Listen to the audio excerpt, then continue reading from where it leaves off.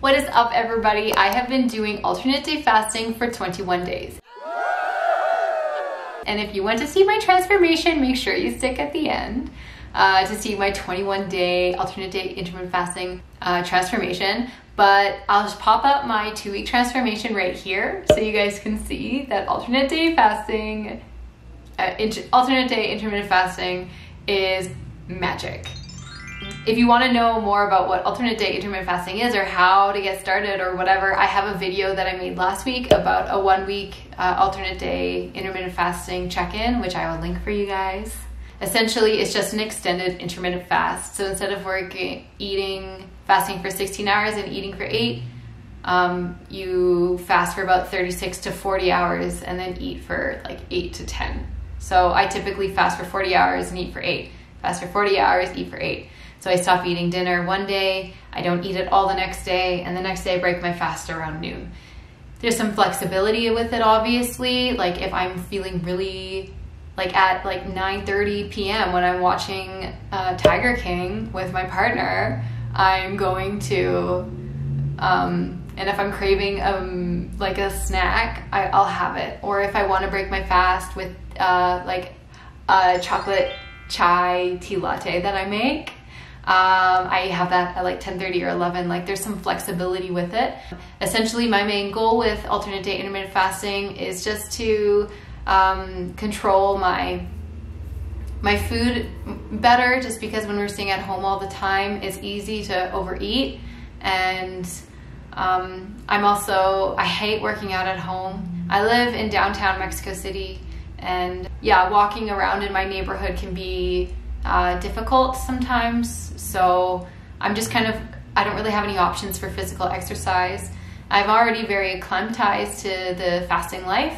I have done intermittent fasting for over a year. I've been predominantly plant-based keto. So that means mainly greens, olives, avocados, oils, and like some chicken for about 3 or 4 months. So, and I've done extended fasts before. I've done a 4-day fast, which I will link for you guys here. I did a vlog about it. And I've also done a 6-day fast. So that's just drinking water for 4 and 6 days. So I'm into fasting. I like lifting weights and can't do that, but I can fast right now. So that's why I'm doing that in quarantine.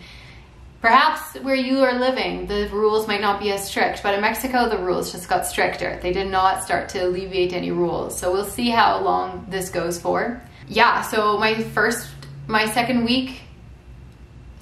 week was covered in like my video that I posted last week. The second week, and I was really sick in that week. My second week, I got adjusted. It was fine. It was really good. It was super easy. You get into a rhythm and you don't even realize, like it's just like, today's a fasting day. I'm feeling good. Yesterday was an easy fast. I didn't feel hungry, wasn't irritated. Today I'm feeling really good, productive. So yeah, week 2 of alternate day fasting is going great. Or you wake up and you don't even think about food. You're just like, okay, I'm just gonna go and start working or do whatever. And you just go about your day. And then the next day, and then on my feeding days, yeah, it was super easy. I would make lots of like really big salads, just kale, spinach, celery, avocados, oils, and olives, or like zucchini or whatever. And we just maybe have some chicken on the side or whatever, or like egg mixed into it. I'm not a big fan of egg, but it's good. It's good for, I have low blood pressure, so I need those vitamins and stuff. Yeah, second week went great. As you guys can see from the results that I got, like it was great. And like, I'm not mainly doing this for body composition reasons, but obviously it's motivated by that because I can't lift weights right now. So it's kind of like, yeah, but it's not really, I don't feel restricted at all because on the days that I eat, I just eat normally. I track all of my calories and macros to make sure that I'm following ketosis and that I keep my carbs low. And it's about maintenance or just above maintenance, which is great. It's just that's just my normal eating habits. But of course I'm leaning out because that maintenance calorie count is spread over 48 hours. And so it just gives a lot of flexibility about when you do eat, which is really great. And if you love eating, then, and if fasting works for you, like, this is amazing. I highly suggest this, like, eating regime. And I did it initially. I started it thinking, oh, I'll just do it for 30 days while we're in quarantine, but I'm really enjoying it. So I might keep going with it. We'll see. And if it impedes my ability to lift weights, or if, I don't know, we'll see where the world is at. But anyways, week 3 though was very difficult. Yeah, so week 3, I'm really happy with my results. And again, those are at the end. Or maybe, you know what, maybe I'll pop up the results right now.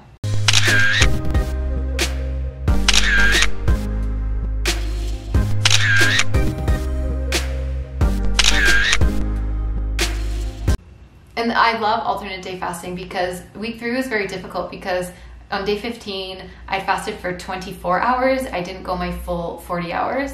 And my partner and I ordered takeout. And we had tortillas and tacos and burritos and like all the guacamole. And I was over my carb intake. And we decided to treat ourselves. We'd been plant-based keto for like 3 or 4 months now. Ooh. We've been plant-based keto for like 3 or 4 months now.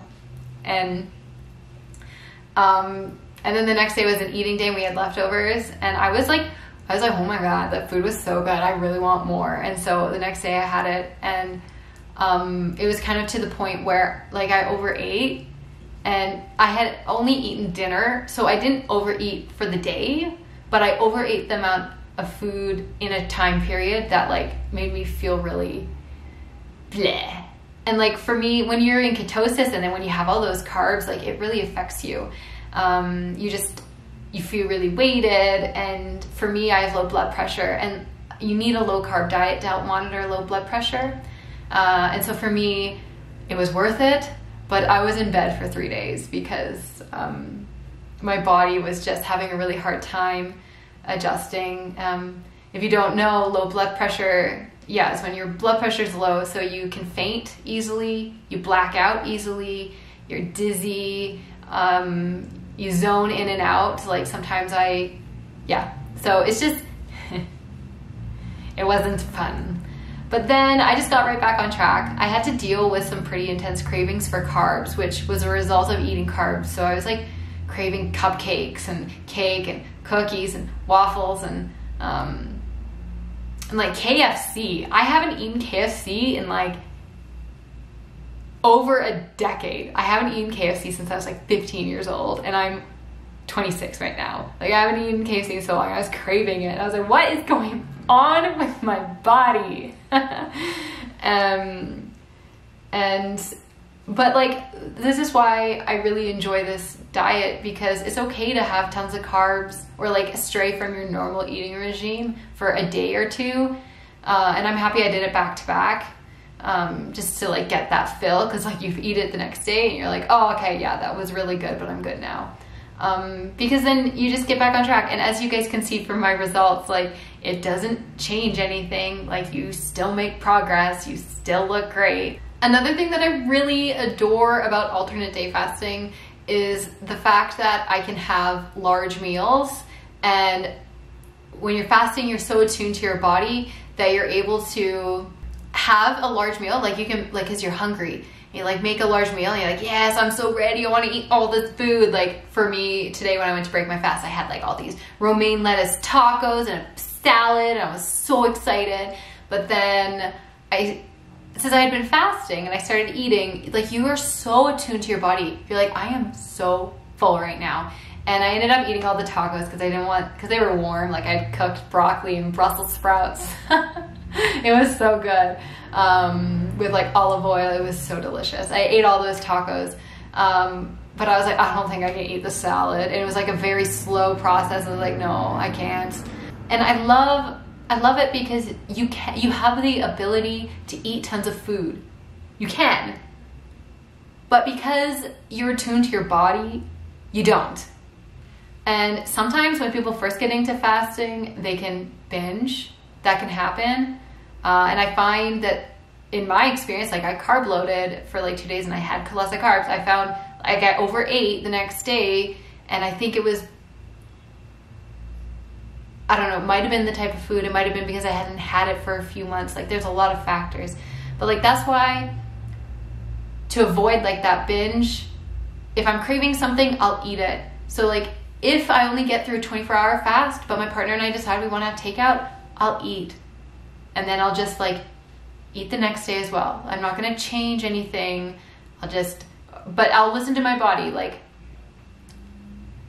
if I break my fast after 24 hours instead of 40 hours, but then if I wake up the next morning and I'm not hungry, then I'm not going to eat again. And then like you eat dinner, and then if you have dinner and it happens to be at 9 but you weren't hungry until that time, like that's fine. Like there's this certain flexibility with alternate day fasting that works really well. Or like my partner wanted to take some time off of work and like an extended couple days, and I was like, okay, I want to be able to be with, because like we both have very flexible online jobs.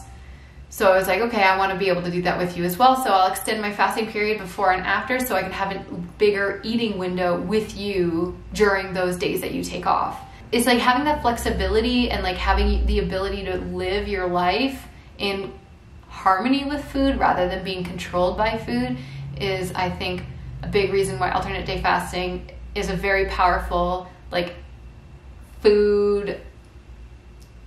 It's just a very powerful way to have a healthy relationship with food. And I have not had a healthy relationship with food for most of my life. And this flexibility has really been transformative, as you can see in my body, but also for my relationship with food. Like you would think that you would wake up every day thinking about food, but you don't. Obviously, if you're new to fasting, even intermittent fasting, you might wake up thinking about it, but it's just like it's just a hormone switch. It's just a switch in your routine. It's just getting used to it, and it's totally doable. Yeah, so overall, I'm loving alternate day fasting. My 21-day alternate day fasting thing has been amazing, and that's me eating, like even on the days when I eat above maintenance, like and I eat a lot for that day, and I feel so satisfied. And when you feel so satisfied and when you're fasting, you feel really attuned, and like the next day fasting is so easy.